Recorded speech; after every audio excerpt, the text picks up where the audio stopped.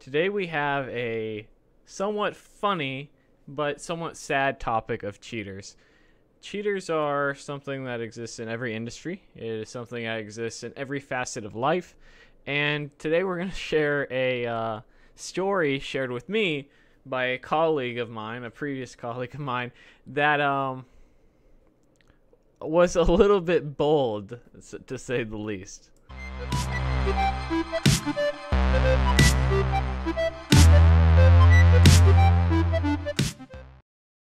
I want to take a moment to thank our long-term sponsor, Dev Mountain Coding Bootcamp. I've had the pleasure of visiting some of their campuses back when in Provo, and it was a beautiful campus. I think they've moved to Lehigh in recent times. But if you're interested in a bootcamp that also provides housing so you can get up and go in web development, QA, iOS development, UI, UX, they got it all. Check them out at devmountain.com.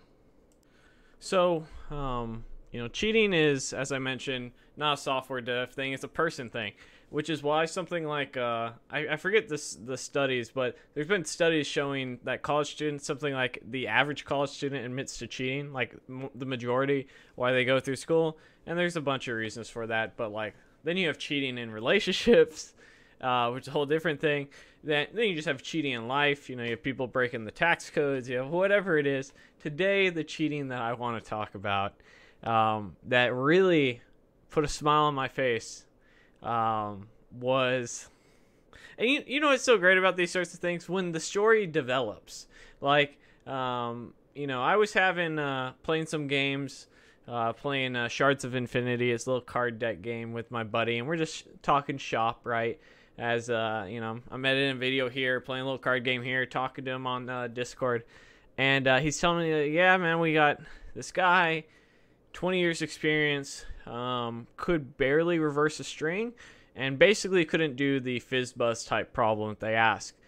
Some pretty standard stuff, and I'm like, that's rough, man. They're like, yeah, we're hurting for people, so we decided to give him a shot. It was against my interest, but the other tech lead and so forth, they decided to give him a shot. I don't think we should.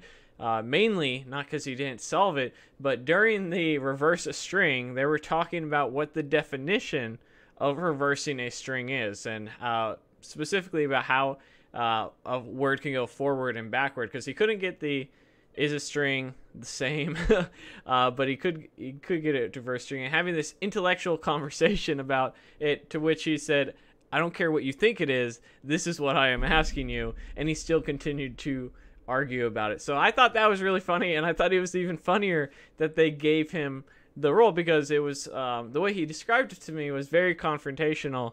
And so in their interview process in particular, how they handle interviews is, if they kill that section right then and there and they're afraid that they're going to lose the candidate, they'll make an offer based off that interview. If they don't, they'll sometimes go ahead and give you a take-home project. It's just typically that's how it goes. So the team decided, all right, I know he tanked the interview for the most part. Let's give him the take-home project. The funny thing about this, so the take-home project isn't super advanced. I think it's about 2 to 4 hours, depending on how you do. And the point of a take-home project, if you're new, is to evaluate where your skill level is, to evaluate how you write code. Do you understand, asynchronous code? Do you understand the clean code principles, solid principles? Where are you at? Forget if you don't understand solid. Forget if you don't clean code. Let's see where you're at. That's really what the point is. See how good you know JavaScript, TypeScript, Angular, React, whatever it is that you're working with. That is what it is about. So, to which, so I sent that, or had the recruiter rather send that. And by the way, I've taken this, so I know firsthand how not difficult, in my opinion, it was. I did well enough that they hired me, right? With, I think I had 1 year experience at the time, something like that. Anyhow, so this gentleman of 20 years sends back an email saying, you know what, I'd like to give you an assessment, and you can take it so I can see where you're at. To which it was copied and pasted from a email from a recruiter from a different job interview. You know how they knew? Not only was the font not only was the font and like all of it completely a different, like, some parts were bold and italic that didn't match the rest of the email, so you could clearly see it was like copied out of a PDF or something like that. But he included this, and this was the thing with cheaters in general, is they don't cover their tracks because they're used to getting away with silly little things. They're used to being able to just cheat by, and a lot of times it does happen, but occasionally, because you're dumb, you go and you accidentally put in the heading. So like, how you would put like dear Dylan, dear this moron included that into this as if it wasn't already apparent enough. So he was trying to get my previous coworkers to do his take-home project so he could get a job at another company. And as someone who's been in a computer science program, I can tell you, at least I remember several of my courses where the people who were cheating were so dumb they forgot. It was just the same thing so real world, where they forgot to change.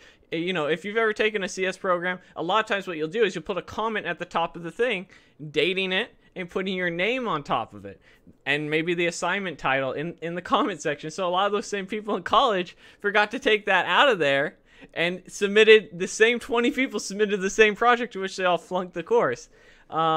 This happened in more than one class, by the way, which is really shows you the level of stupidity when you keep on cheating, but you don't, and you get caught, but then you get caught for the same thing. And so this gentleman who has 20 years experience can't reverse a string, can't do FizzBuzz. They give you a shot. So, maybe you got nervous. We all get nervous in interviews. We can't, maybe he just got, maybe he felt pressured and confrontational, whatever. Let's give him a shot. Decided that he was going to try to have some other people who can do things like that take the project. Now, again, these things, and I can tell you that I get emails from some people I've mentored in the past who have said, hey, would you mind taking this take-home assessment with me? I'll pay you for your mentoring time, this and that. And I say no, because I understand that you are eager to get your very first role. I understand that, like, you're like, maybe I'll cut some corners and, like, we'll do it together, right? You paint this lofty picture in your head. But the truth of the matter is those things are there to see where you're at. And that's an important thing. And it's also important for you to understand that you don't want to go through life cheating. I don't care if people hack the system. I don't care if people go and find loopholes. I don't care if people go and work smart. But those are completely different things than going out into the world and just copying and pasting somebody else's code and trying to be malicious about it and trying to see. So if you are one of those people, what will happen, and it's usually, we have this sort of silly joke that I didn't believe it was sort of true until I just interviewed candidates, is that the more years of experience a candidate has, typically the worse they do in interviews. Some of that is, it's sort of this crazy catch-22 thing where a lot of the good developers naturally get promoted. And so what you end up seeing is that the companies that value their devs hold on to them long term. And part of the way they're able to keep a dev past that 18-month mark is because they take them from junior, they go to senior, or mid, then senior, and then they go tech lead, or then they go manager. They're constantly finding ways to give them raises, to increase their benefits, to increase their title so that they can hold on to them. And then the people who are left behind are the people that they don't really care about often too much. And so a lot of times when we'd be interviewing people with decades of experience, and they say, I've been doing JavaScript 15 years. Cool. What's a promise? Great. I need you to evenly divide this number from 0 to 100 by 5. Print it out. Can't do it? We're struggling here a little bit, man. We're struggling. All right. You say you know Angular? Great. What's a directive? What's a pipe? What's a service? These are real situations we've all had to sit through, and part of that is because a lot of these people are cheating. A lot of these people are and companies are so desperate, they're looking for warm bodies a lot of time where they just even know what a variable is. Throw them in there, coach. throw them in there. You know, and so anyhow, the reason I bring this up, do I care about this guy and my colleagues? I find it kind of funny. They didn't when they got that email, I have no doubt. You know, do I care about people from college that were cheating and doing all that? No, not really.